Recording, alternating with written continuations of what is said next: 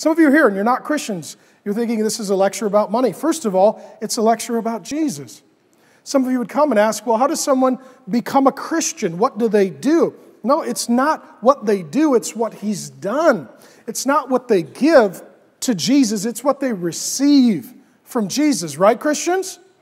We come to God not with our hands full. God, here's all the good things I've done for you. We come with our hands empty. Jesus, I need you to give to me forgiveness of sin, salvation, reconciled relationship with God the Father, the Holy Spirit, eternal life. Jesus is the greatest giver, the most generous giver in the history of the world. Everyone who is a Christian knows, because they have experienced, that Jesus gives generously.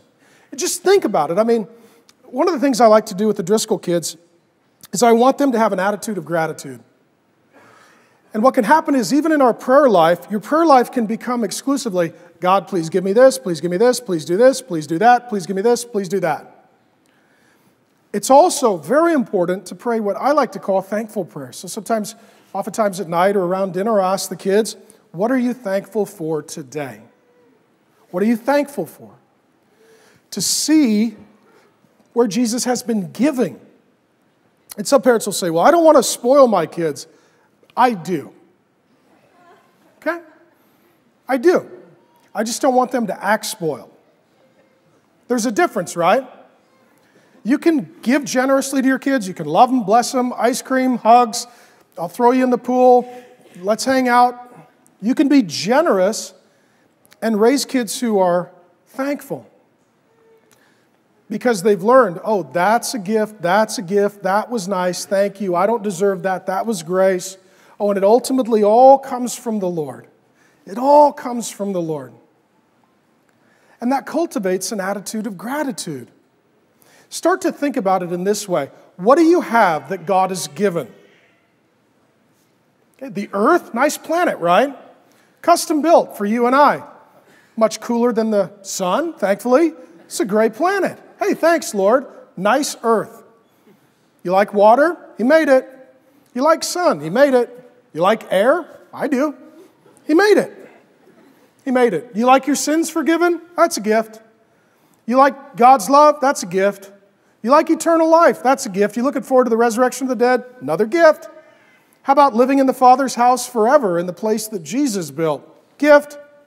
How about brothers and sisters in Christ and the church or the scriptures or a spiritual gift to do ministry? You know what it all is? It's all a gift, Marcel. The more we understand that Jesus is the most generous giver, we realize we don't give so that He would love us. We give because He does. We don't give to get. We give because we've already received. We have an attitude of gratitude. We say, we're the children of God, and our dad's a good dad, and Jesus is our big brother, and He gives generously and gladly, and we receive humbly and thankfully so we can also share generously. It's like dad giving a kid 2 popsicles, and the kid knows, I'm supposed to give one to my brother. And that's the view of stewardship in the Bible. And so he talks about it in this way. It's a grace. It's an unmerited gift. It's something we don't deserve. It comes through the Lord Jesus Christ. He was rich and became poor, so it's not about rich and poor. Poor people can be like Jesus. Rich people can be like Jesus, because rich and poor, well, Jesus has experienced both, amen? So we could set aside all this class warfare, socialism, communism, conflict, set aside a lot of the economic arguments and get back to Jesus. And that's exactly where He takes us, looking at Jesus, giving us His righteousness, giving us His salvation, giving us His sinless life, giving us His substitutionary death, giving us His forgiveness of sin.